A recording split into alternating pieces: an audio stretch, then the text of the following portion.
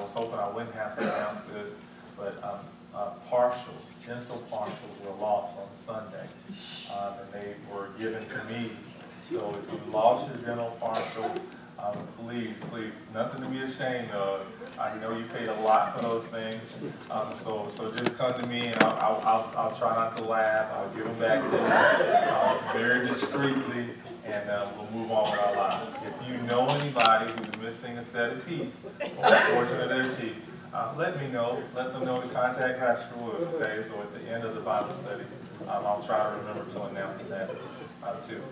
Did anybody lose any? Raise your hand now. No, I knew you would raise your hand, but anyway. All right, let's go ahead and jump into the lesson.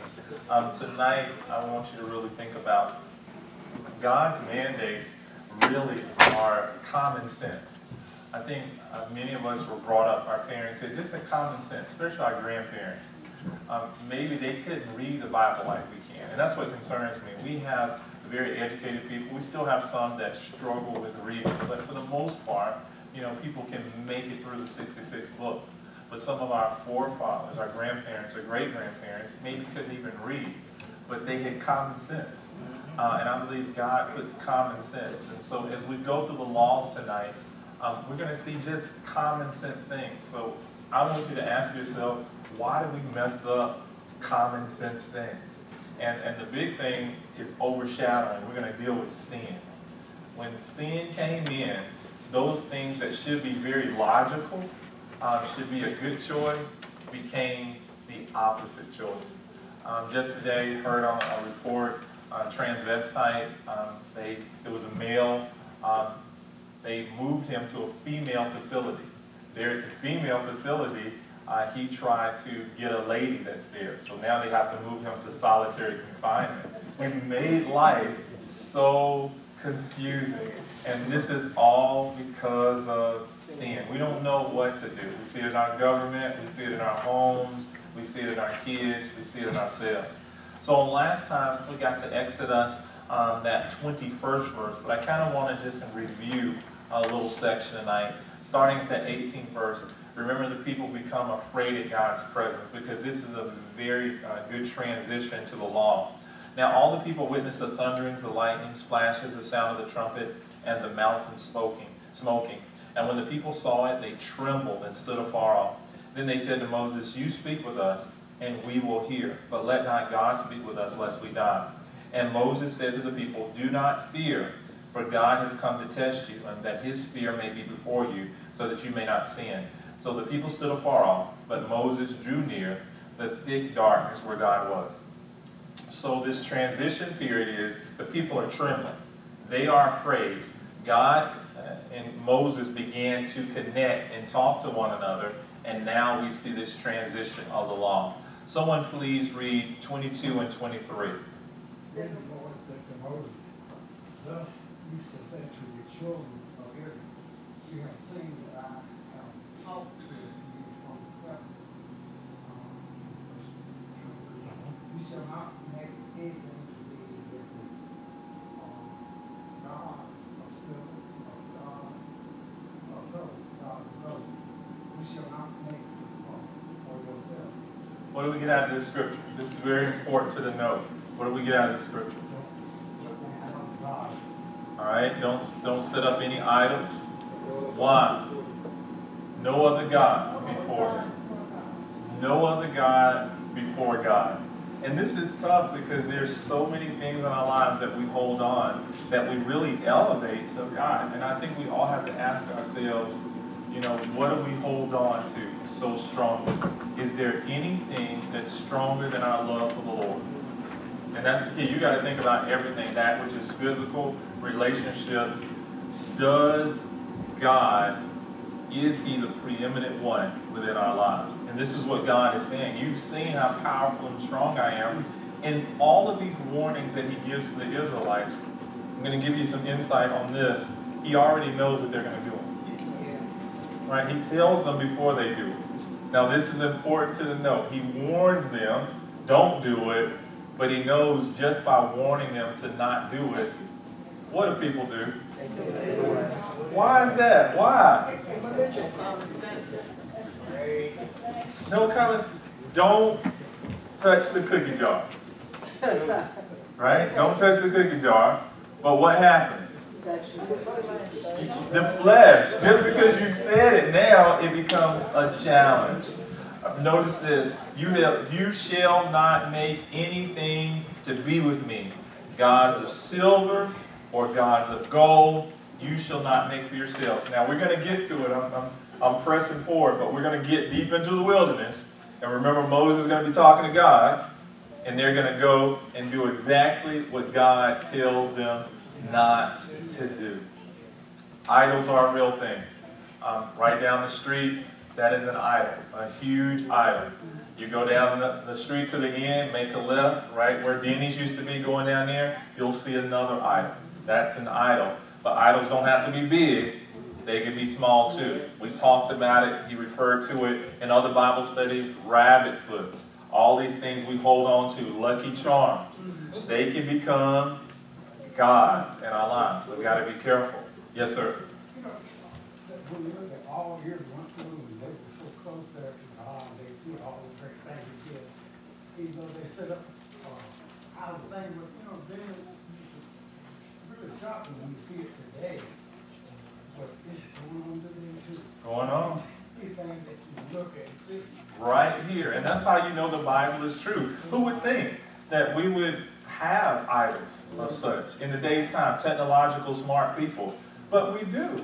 That's just the cycle. Smart people worshiping idols. We talked about it, crucifix, we got to be very careful. All of that can become an idol for us. Look at this next part, Exodus 20:24 through 26. Someone read it, please. An altar of earth you shall make for me. You shall sacrifice on it your burnt offerings and your peace offerings, your sheep and your oxen. In every place where I record my name, I will come to you, and I will bless you. And if you make me an altar of stone, you shall not build it of hewn stone. For if you use your tool on it, you have profaned it. Nor shall you go up by steps to my altar, that your nakedness may not be exposed on it. Go ahead and read that first commentary, please. Thank you. The purpose of the law of Moses was to show the people their sinfulness. Next, God graciously gave instructions for the erection of an altar, reminding the people that sinners can approach God only on the ground of shed blood. The altar speaks of Christ as the way of approach to God. Everything he puts down as a bridge, it connects to the New Testament, it points to Christ. The law was given to show forth what? Man's or woman's. Why did God put the law? When he put the law, what did it show? Our sinfulness. That's what it did. Because if there was no law, then man and woman would know their sin. There would be no imputation of that sin. But when the law was put, when they say 55 speed limit, and you choose to do 75, you broke the law. If they wouldn't put that 55, I grew up Castle County area, and I would go down them streets, and I wouldn't see no speed limit. So I just moved. I was like, I'm okay. Until I saw that other one that said, if you don't see one, it's 35. Otherwise noted, 35. I was like, oh my goodness. The law is put there. So that whole process here, we have to deal with the law. He's telling the children of Israel. That second part, go ahead, Diane, man could. Man can contribute nothing to the perfection of Christ, either by tools of personal effort or the steps of human achievement. Priests ascending steps in long flowing garments might accidentally expose themselves in a manner that would be inappropriate for such a solemn occasion. Wow. Now remember we talked about clothing, we talked about that process, and we're not putting a link, but there is appropriateness. Even within the scripture, God said, I don't want to look upon your nakedness. He said, when you approached me in that Old Testament, you had to come in a certain way that you would cover yourself, that you would be covered. Very important to note. Also, he talked about that hewn stone. You should not build it of hewn stone, for if you use your tool on it, you are profaning it. God was saying, I don't need your hands to make me anything. That goes to the New Testament, that it's not by works lest any man should boast, but it's the gift of God. God has always been a grace giver. We cannot work our way to heaven. We cannot work our way to righteousness. He was pointing to the fact the only way we can be righteous is through Jesus Christ, his Son. And we're going to see that over and over. So in essence, and I say this in quotation, the law is put forth that we're going through to show that they couldn't do it. Because if they could do all of the law, then there would be no need for Christ.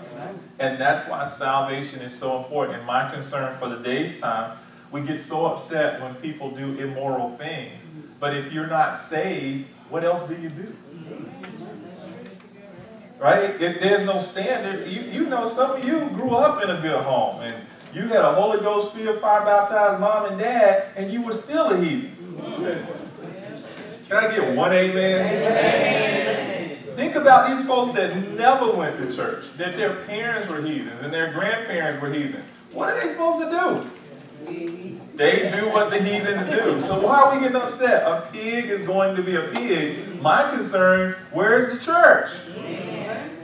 When the church is acting like pigs too, that's my concern, because now there's no light. And so we've got to make sure we're the light. That's why the law is put forth here. Look at this next part. God is concerned about every aspect of our lives. Everything.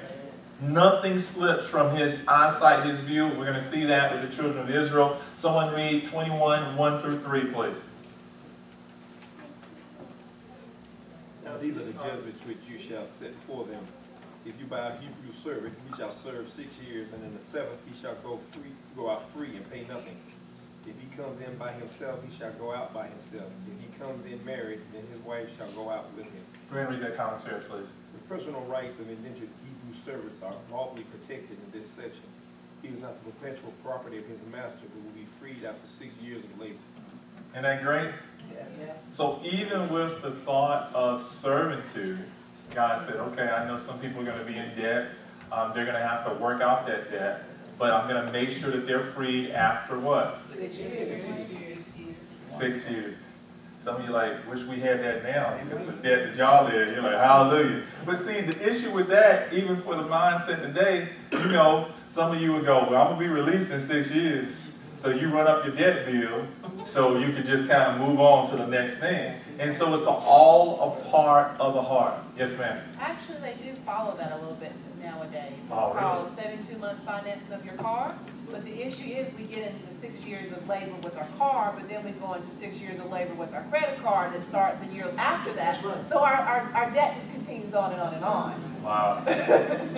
In slavery, over and over, servanthood. Yes. There's something very interesting about this particular law that gave to Israel as compared to today. I have realized that most of the laws that come into being are based on the way we live our lives. Because sometimes if you look at the laws that the police put in place, it is based on something that happened, or somebody has done something that they realize if you don't put a check on it, pretty much it will be something that people just do, it will be so much life that we lost. That's why they put speed limit, like I said.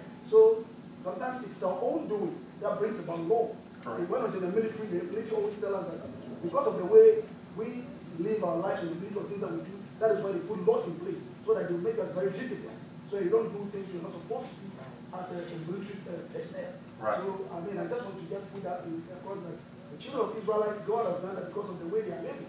So he put that in place so that at least he could check them. It's the same thing as we today. As we live, the life that we live today determines what kind of laws we put in place to put us in check. Keeping peace in the community. That was the focus. Look at this next part. So that slave, that servant comes in by himself, he leaves by himself. If he comes in married, brings his wife into slavery, he leaves with her after that 6 years.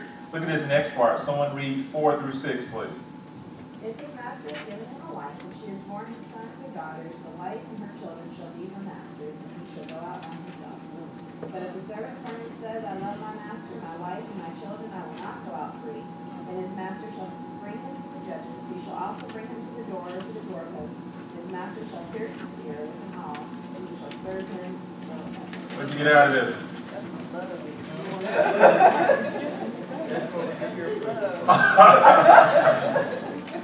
Actually, it is. I've done some study about that because I was concerned years and years ago about ear piercings. Because males, it was, you know, usually this ear piercing with males, this is a kind of a new generation thing. When I grew up, it really wasn't there the early years, and then it went to the left ear. Then all of a sudden, there were radical people went to the right ear, and then both ears, and then all over your face.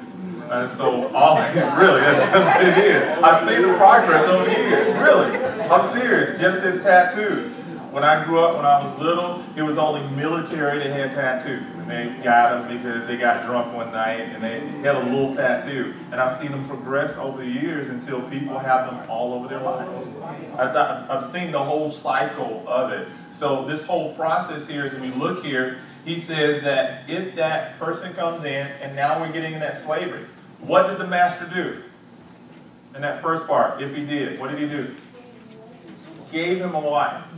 I've had to do a lot of marriage counseling and things of that sort. And some people ask me, is my soulmate, you know, on the way and everything. And I pretty much tell them, you know what, if you're saved, two people are saved, y'all can work it out.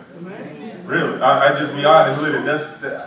And please don't take me wrong, but you know, they put two dogs together, one in heat, the other one on it, all of a sudden you get puppies. You know, they don't have to know each other or anything. That's a biological thing that's been put in place. So this whole process here, the master of the house is like, I love my servant, so what I'm going to do, I'm going to give him a wife. I'm going to give him a mate. Sounds okay, right? No, our human rights will be all over this. But it worked in that time. But look this is what's going to happen. If the servant plainly says, I love my master, my wife, and my children, I will what? Because we're talking about that 6 years. Okay. You got a wife while you were indentured, right? You had children, so he falls in love, so he has to make a decision at this point. Am I going to leave my family? Because the first law said if you came in by yourself, y'all don't like this, do you? But I'm saying this law. You came in by yourself, you leave. I gave you the wife, so now he has to make a decision, how much do I love? So that Exodus 21:6, then his master shall bring him to the judges. He shall also bring him to the door, or to the doorpost. And his master shall do what? Pierce his ear with an awl. And what was the purpose of this? It was a sign that that person would be his servant or slave forever. Wow, amazing. Look at this next part. If circumstances made him desire to remain in his master, he pledged this by having an awl, a sharp piercing tool, pushed through his earlobe at the doorpost before the judges. He thereby signified obedience to that household. So that hole in his ear showed forth that he was a slave of that master forever. Here's history. Look at this next part. 21:7-11. Someone read. And if a man sells his daughter to be a female slave, she shall not go out as a male slave do. If she does not please her master, who has betrothed her to himself, then he shall let her be redeemed. He shall have no right to sell her to the foreign people, since he has dealt deceitfully with her. And if he has betrothed her to his son, he shall deal with her according to the custom of daughters. If he takes another wife, he shall not diminish her food, her clothing, her marriage rights. And if he does not do these three for her, then she shall go out free without paying money. All right. One thing I want you to notice here again, we're talking about slavery. This is big within our society. Durham, Charlottesville, all these things that are going on. People are in a frenzy over this, Confederate. But you know what? Slavery just didn't come about. There were slaves in Africa, slaves in America, slaves in the Old Testament. But God still, he's not saying this is right, but he knows our heart. And so he puts laws and parameters in dealing with slaves. And I'll be honest, I really studied this. We may not have, slaves in the thought pattern in the United States as Kunta Kinte or things of that sort. But we got slaves because anytime someone is over you and you're indebted and they call the shots on you, you are under them. Anytime somebody can kick you out of your house, you are under somebody. And I think we need to realize that. I think that we're in an educated slavery now. I really, I do. Because there's a slavery where you knew, you had change, you had to do what the master said. And now we think we're in charge, but really somebody else controls our destiny. Right? And you can find out, and I just want y'all, you know, I teach being debt free. But I always want you to think, if God right now told you, I want you to be a missionary in Haiti, and I need you to leave tomorrow, could you do it? And that shows you how much the world has you as a slave. Really, I know we had to get things in order, but would there be debts and everything? Could you quit your job and still have your bills paid and everything and be free to do what God was calling you to do? Not many people can say that because we have become so entrusted to the world. We've married the world. We've become slave of the world. And that's a sad state to be in. And I'm feeling it even amongst the saints, the stranglehold. It's more and more. Churches are there. That's why I fight so much with Ebenezer to keep us debt free, because I don't ever want, because if there's a disaster that hits, if there's a majority of people that lose their job, if we're in a whole bunch of debt, guess what? Stranglehold. We can't assist, and then we're begging for money just to keep the church lights on. That's not what God called us to be. So now we're thinking about, we never want to be under that slavery. Look at this whole commentary. In the case of a female slave, she could not go out free in the 7th year if her master had taken her as a wife. Yeah, there's a lot of stuff going on. Wife or concubine, and was willing to fulfill his responsibilities to her. If he was not willing, she had to be redeemed, but not sold to Gentiles. If he wanted her as a wife for his son, then he had to treat her as he would any daughter-in-law. If the master took another wife, he was still responsible to provide for the slave girl and to give her full marriage rights. The latter probably means nothing more than living accommodations. Otherwise, she must be free without paying money. The fact that God gave legislation concerning slavery does not mean that he approved it. He was only protecting the civil rights of the... That's all. Just protecting the civil rights of the enslaved, because many of these people got into slavery because of debt. Literally, what happened, they got into debt, however, and they couldn't pay their debt. So, what would the creditor do? Come get you. See, y'all, we live in a great day. We get our cars repossessed, our house repossessed, they get our clothes, but they really can't touch us. But in that day, you were an asset. So if you didn't have any cars, lands, donkeys, mules, or whatever, you became the mule.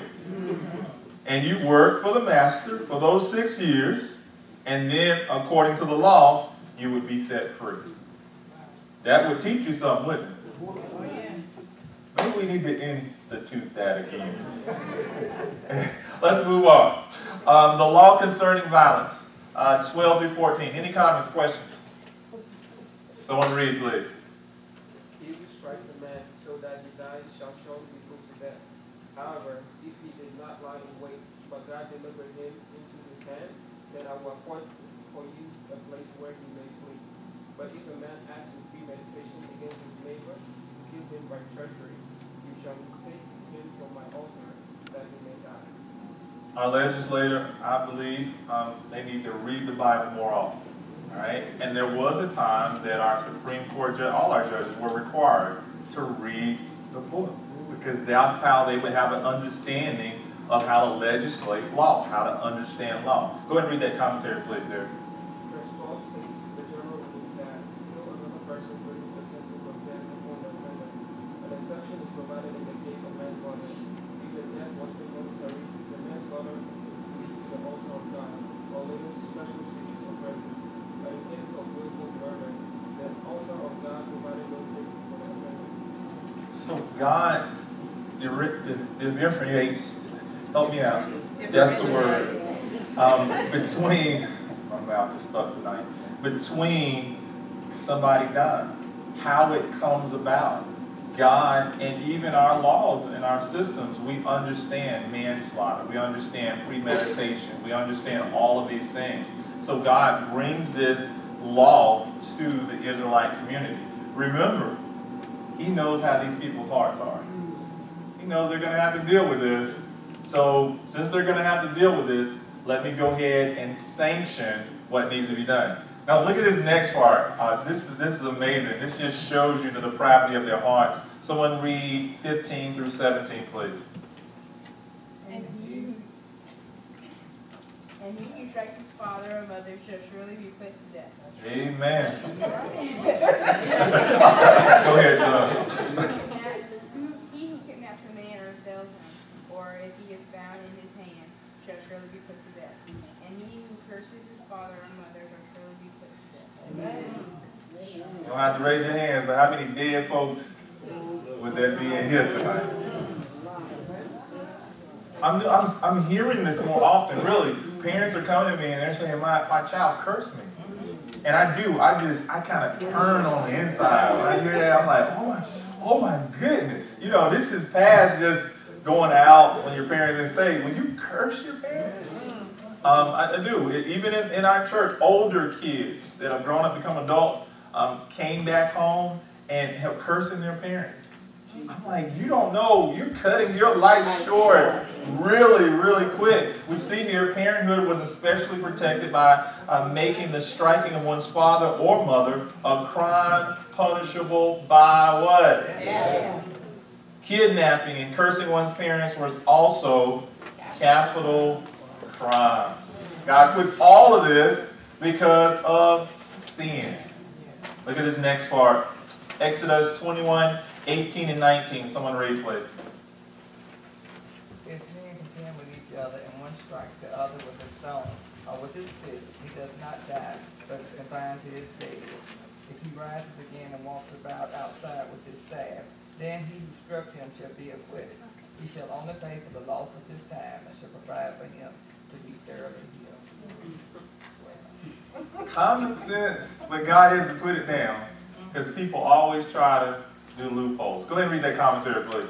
If a man injured another in a quarrel, he was responsible to pay his loss of time at work and also his medical expenses.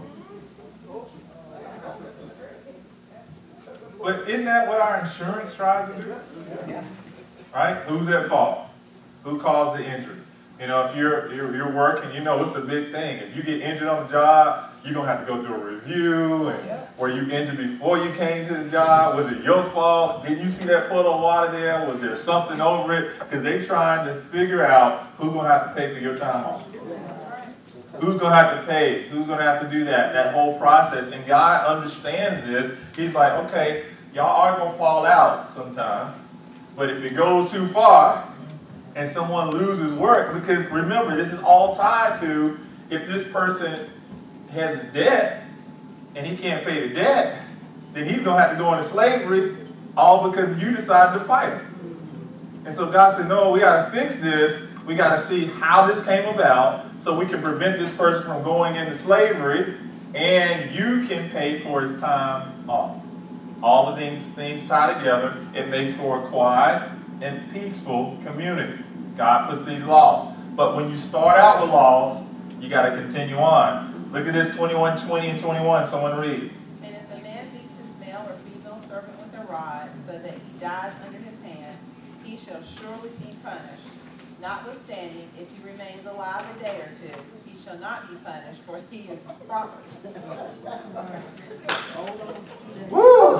Thank God for Jesus, right? Some of y'all be messed up. Y'all would, you know y'all would, sin. You know, some of y'all ain't gonna die. That's what it said. He had some tough slaves. They got beaten. I'll probably be one, I'll be out. You beat me one time. Oh, he was a good slave, but some was gonna stick around. Go ahead and read that commentary, Angie, please.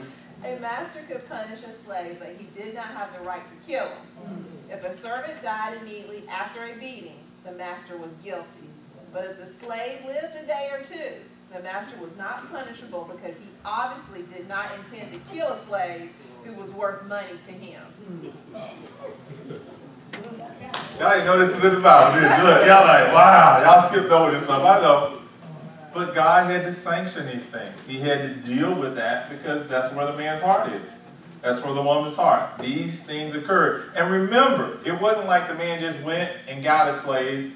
This came out of getting in debt, owing somebody something. Some of these people willingly said, I'll be a slave to you. Because that's how they made money. I'll do, and we see it in our society, I'm telling you. Drug addicts, many of them have sold their bodies and their souls to support their habits. We see it over and over again. Some people have a love of money and have sold their lives all for money. I was talking to a young gentleman the other day. He had a great job. He's getting ready to make $150,000 a year, but his life is gone.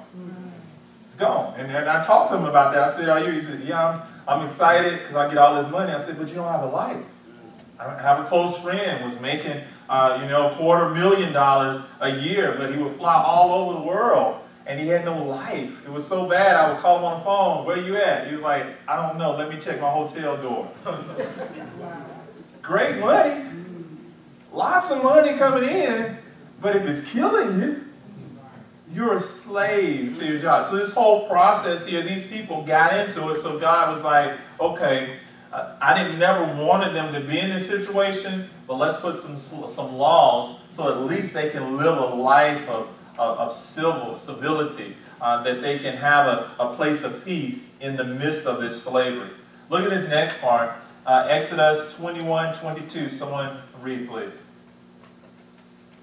If men fight and hurt a woman with child, so that she gives birth prematurely, yet no harm follows, he shall surely be punished accordingly as the woman's husband imposes on him, and he shall pay as the judges determine. Every aspect. So these Hebrews, they like to fight. We see that over and over. They had to get into it. So God said, okay, this is what happened. So what happens in this scripture? What occurred? Yeah, so men are fighting, doing that. Robes are going everywhere. And so we already seen it. The wife, she steps in. Please, don't hurt my husband. He's the breadwinner. And all of a sudden, they get out of her face, and all of a sudden she goes down. And because of that strife, baby comes. So who's at fault? So God has to put all this together. Look at that commentary. If a pregnant woman was hit as a result of a fight between two men and she gave birth prematurely, though there was no serious injury, then her husband named the amount of the fine and the judges arbitrated these cases. Right? So we see all this reciprocity. It had to take place because this is the righteous judge. God is the righteous judge, so he puts these things. If this happens, this is going to have to occur. And what I want you to see in your life, how much stuff have you gotten away with and haven't paid for you? That's important because that's where Christ comes in. Because just when we think, oh, I got this, and then we start to go back to our past, all the stuff that really we haven't paid for yet. And we're like, thank God for the blood of Jesus. Really, because the righteous judge says, whatever you did wrong, you have to be judged for that wrong. That's what all these laws say. So we think about our lives, all the things that we have done wrong. Have we really paid the price for everything that we've done wrong in our lives? No, I haven't. Thank God for his grace. Look at this next part. Was there some hands? Look at this next part.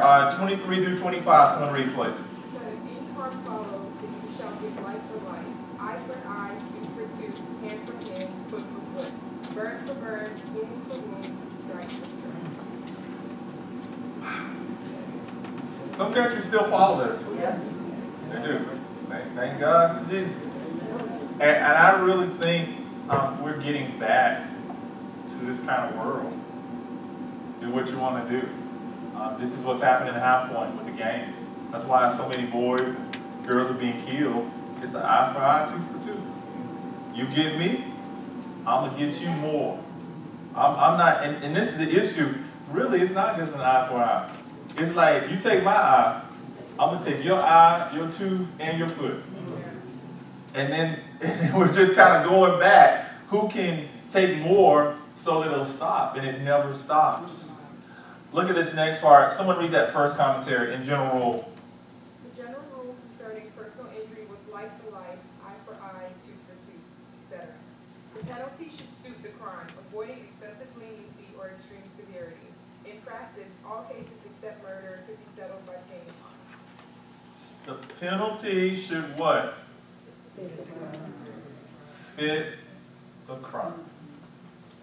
The penalty should fit the crime. That's supposed to be our legislation. Even now, the penalty should fit the crime. But we even see, even in our society, it's changing. If you got a lot of money, your penalty may not fit the crime. And that's what's happening at this point. When you don't have God in your life, it's hard to make these righteous judgments. And I'm seeing so much inequity. And it's not just with black men. I'm seeing white. I'm just seeing our whole system is falling apart. Because when we throw out our moral law and our moral lawgiver, who makes the rules? Right? Anything goes. It's basically whoever's in charge at that time and what they feel is right.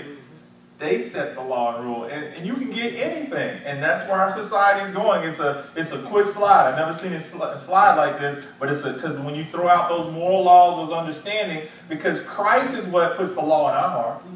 All right. So only thing that keeps the heathens, the pigs, kind of living a righteous life is to having solid laws that can be enforced. When you take away solid laws that can be enforced, you get anything. It's the wild, wild west. Anybody look at those wild, wild shit? It's the person who had the biggest gun and can shoot the quickest. That's the society that we go to without the law of God. Look at this next part, Numbers 35:31. Someone read, please. Moreover, you shall take no ransom for the life of murderer who is guilty of death, but he shall surely be put to death.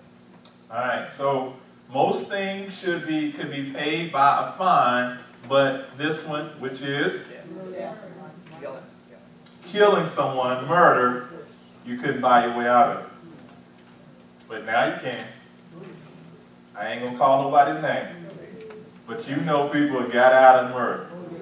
We saw it. You just don't get in the car and just go down the street and keep running and the police will follow you and you ain't doing nothing wrong. You just don't. I ain't calling no name. I'm just saying. You just don't. And so all this process, money makes a difference. It really does. Don't you try doing it. Don't nobody try doing it here, because I will be visiting you. Whether you did it or not, I will be visiting you. I guarantee you. Yes, man, that was a hand. Yes, right, go on. Going back to you said the previous one, is like that nurse who was trying to follow the law and the rules of her job, and the police officer decided at that point that he didn't care. He was angry. He wanted his way, and so he superseded the law for what he felt was right. You're right. And that's happening, racial profiling, whatever, and we can get all upset about it, but all of us racial profiling. You're right. You going down the street in the dark, you see certain people, you're like, ooh.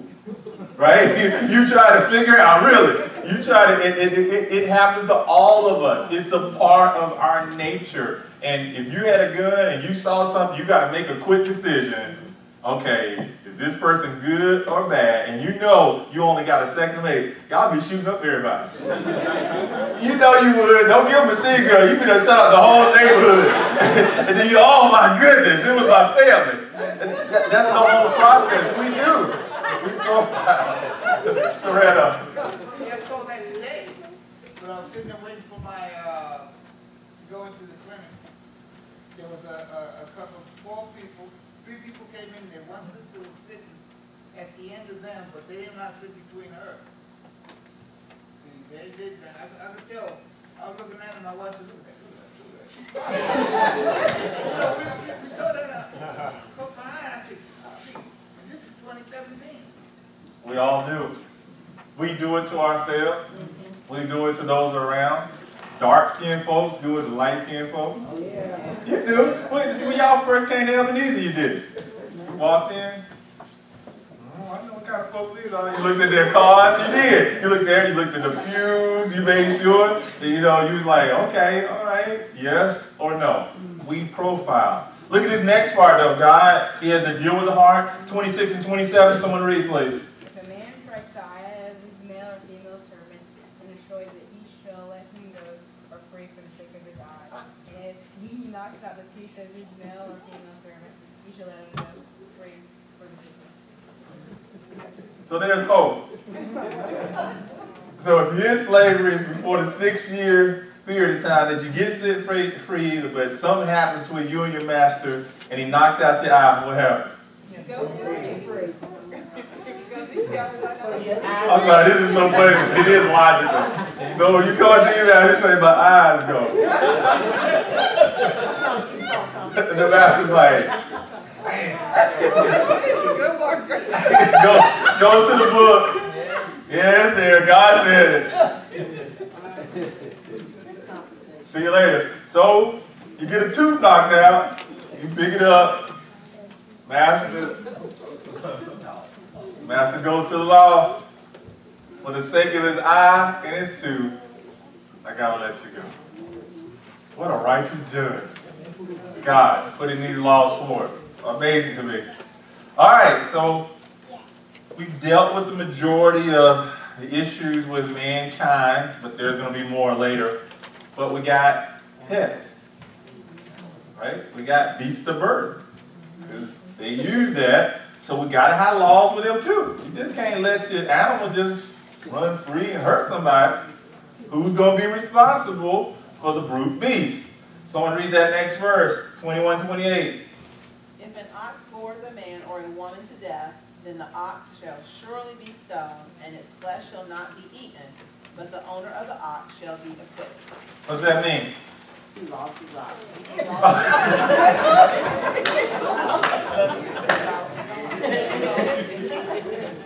We see this, really. You're in charge of your animal. And we've seen cases like this. I told you someone broke in my car. I came out and I saw them out there, and I had to make a split decision because my dog was right beside me. Was I going to let my dog go after him? But I realized how our law is. Somebody said, yeah, let the dog go. But I realized something. I control my dog. If my dog would have hurt that person, y'all might have been seeing me on news too. Reverend Dr. Howard Elvis Jr., Ebenezer Baptist Church, assaults a man with his German Shepherd. What about the love of Christ? I'm serious. And I'm like, and you know they're going to get the worst picture of me. They're going to get the one when I got gas. You know, it's like, what happened to him? You know, they're going to make sure. So this whole process here, we got to have some laws so that we can control everything. That ox, if he gores a man or woman to death, then the ox has to be stoned. When a dog or whatever bites someone, most of the time, they kill him. They put him to sleep. It's a process. They do the test on it, but most of the time they go, okay, he has the potential to do this again. We're going to put him to sleep. We still carry that out. Notice this, but the owner of the ox shall be acquitted. Responsibility. So now, how much responsibility do we take from this? 29 through 32. Someone ready, please. But the ox tended to prosper his corn in times past, and it has been made known to his owner, and he has not kept it fine, so that it has killed a man or woman. The ox shall be stoned, and its owners also shall be put to death. If there is imposed on him a sum of money, then he shall pay to redeem his life, whatever is imposed on him. Whether it has brought a son or brought a daughter, according to the judgment, it shall be done to him. The ox wars a male or female servant, he shall give to their master 30 shekels of silver, and the ox shall be stoned. What can we learn from the above scriptures? You know you got a bad animal. You're going to be guilty. You know your animal back. You got a pit bull, you know, he don't even like you. The only reason he don't eat you up is because you keep feeding him. And you know, and so you knew this ox had a tendency to gore, and you didn't put the restraints on him, so you're going to be responsible for it. Responsibility. In our society, we're seeing that less and less. People wanting to take responsibility for their stuff. Everybody blames it on everybody else, but nobody wants to take responsibility. God was serious about responsibility in the community. Take ownership of what you do. Very, very important. Any comments or questions? All right, let's keep praying. Y'all real quiet. It's cool because I got where I wanted to be at. 33 to 34. Someone read, please. If a man opens a pit, or if a man digs a pit, or does not correct it, and an ox or a donkey falls in it, the owner of the pit shall make it new. He shall give money to the owner, but the dead animal shall be his. Come on, put it in your own words. Anybody? You're breaking your Bible. I like it. So you dig a pit, hole, ox didn't see the hole, ox fell in the hole, ox died. So the person who dug the hole gets the dead ox and has to pay the man for the ox. Make sense?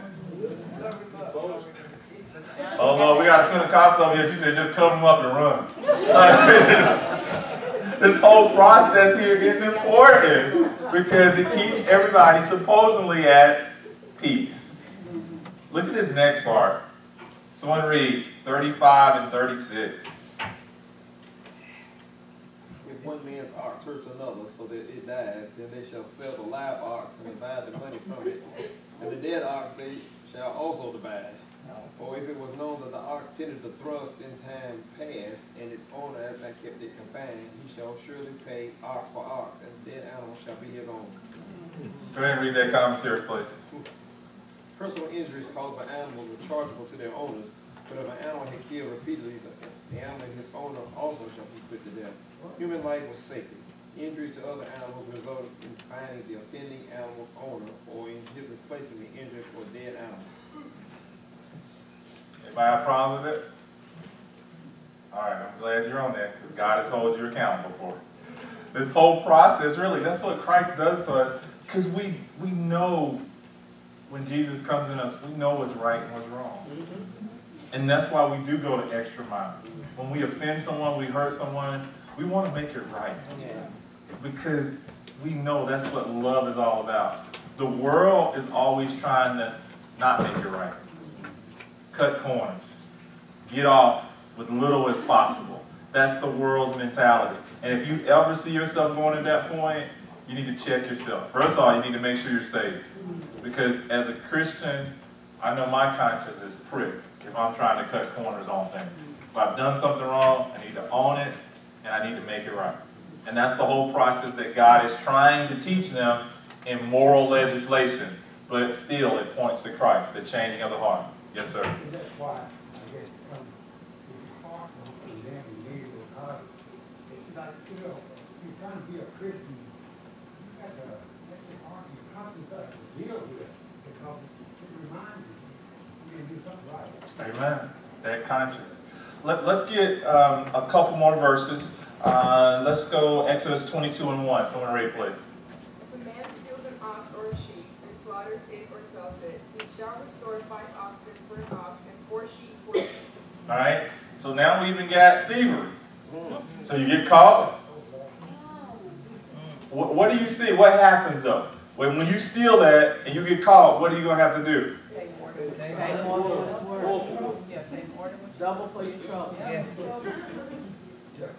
You see it? That's why as a Christian, we don't want to do these things, but if we messed up, we go above and beyond. This is what God was teaching them. Again, he understood they couldn't do it, but it points to what Christ does in our heart. And as a Christian, we have a greater responsibility because that's how our light shines. People know when we go above and beyond. I'm big on tipping. You know, a lot of you may go low as you can. You eat a $60 meal, leave $1. That's a travesty. And you call yourself, I mean, if you're going to do that, don't do it in church clothes. Buy your thug clothes. Don't have Ebenezer program. Don't talk about Pastor Woods. Don't do it. Because that shows a lot. We go above and beyond. At least that what we know is right. Look at this next. The last few, we're at 8:15. 2 through 4. Someone read, please. If the thief is found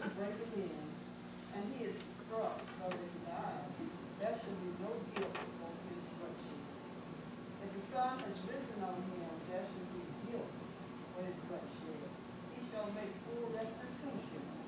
If he has nothing, then he shall be sold from his debt. If the debt is certainly found lying in his hand, whether it is an ox or a donkey or a sheep, he shall restore them. Someone said it.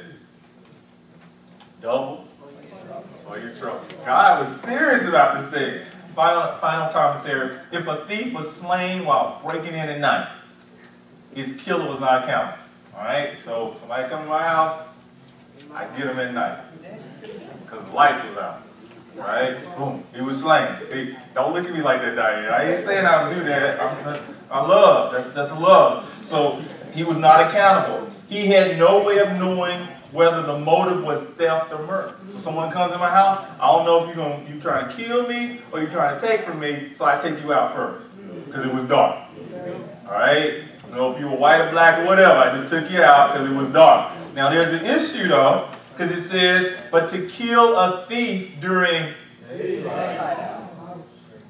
daylight hours brought guilt. Because now I can see you came to my house and you were trying to take my stuff. You weren't trying to kill me, but I killed you. Now I'm in trouble. So we see this even in our legislative process now. They ask what happened. Did that person use excessive force? So Reverend Irvin, someone comes in his house, he pulls out his machine gun, he starts shooting up. Person died. He goes, well, he came to my house. So it's like, wait, yeah, what was he doing? Reverend Irvin said, I don't know. He came to my house, he crossed over. But Reverend Irvin, he's going to be charged for murder in excessive force because he took his machine gun and shot the man up and he didn't even see what was going. Nothing happened. Did he come at you? Nope. He just came to my house. Did he touch anything? Nope. He just came to my house. So why you shooting with a machine gun?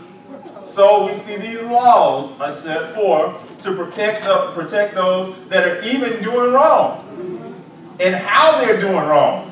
All right? Very, very important. And that last part, it says, if the thief of verse 1 could not make restitution, then he was what?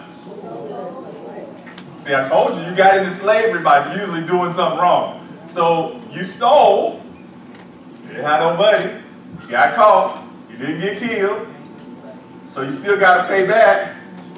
Now you're a slave. Can anybody say thank God for Jesus? Come on to your feet. Let's close out. Study ahead. There's more laws.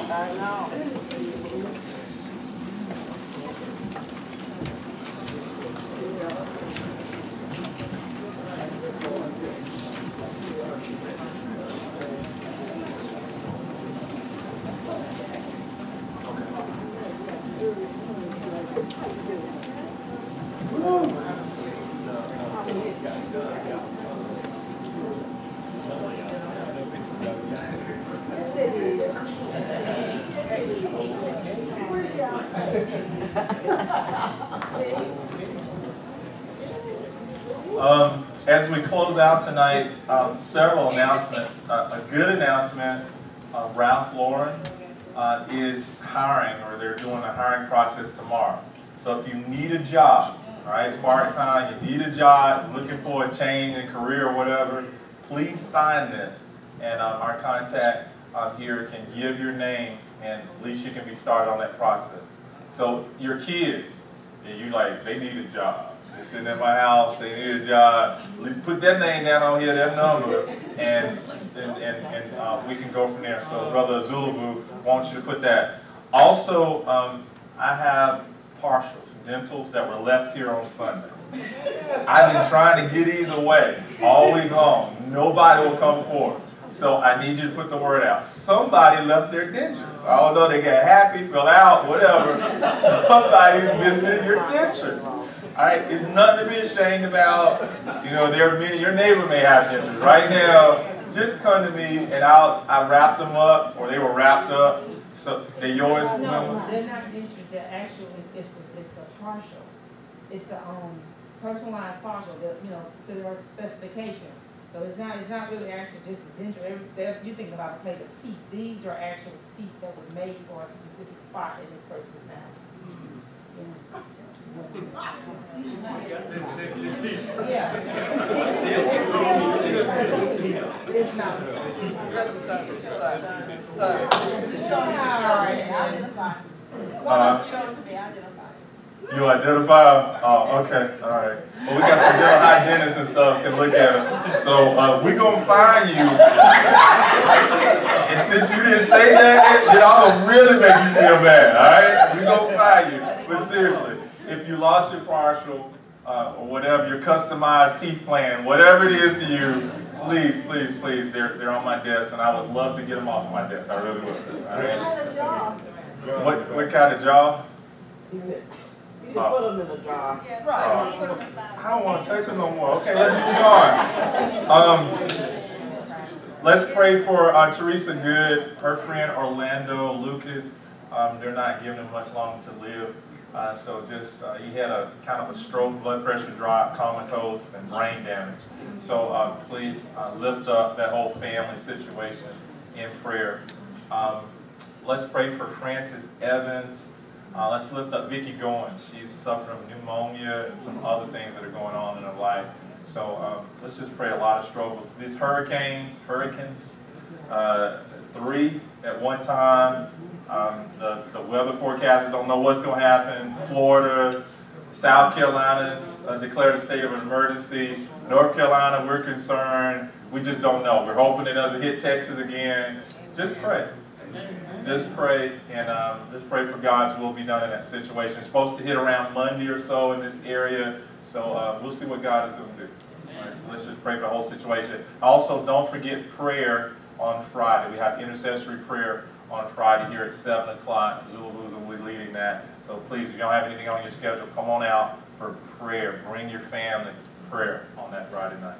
Other prayer requests?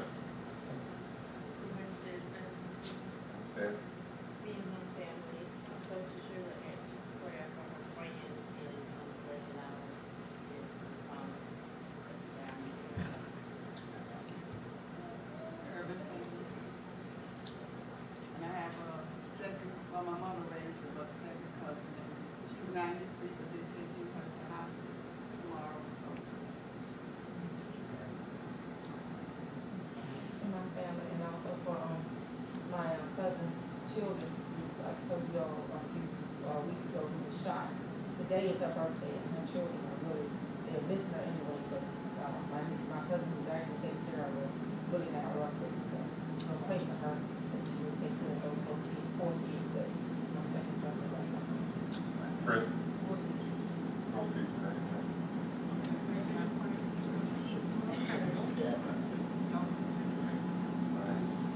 Yep.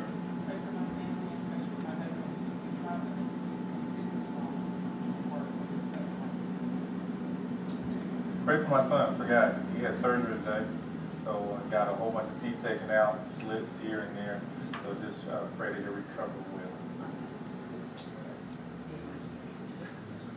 Pray for my brother. He thinks he's on his last leg. He's requested to be cremated, and it's upset the whole family. They don't want to do it. So they change it. Any other prayer request? Mother Urban? Serrano? Pray for the Serrano family.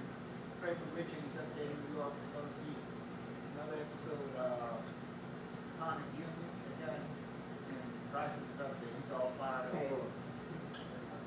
Watch over. Mother? Dear Lord, it's just once again we come before you, Lord. We come together as one body in Christ, Lord. And we lift you up and praise your name today, Lord Jesus. Lord, we just thank and praise you, Lord, for all the things you're going to do. For all the prayer requests that have been sent up, Lord, we know that you have heard them. Yes, we just ask you to look upon each one of us according to our needs and the desires of our hearts, willing that pleasing in your sight.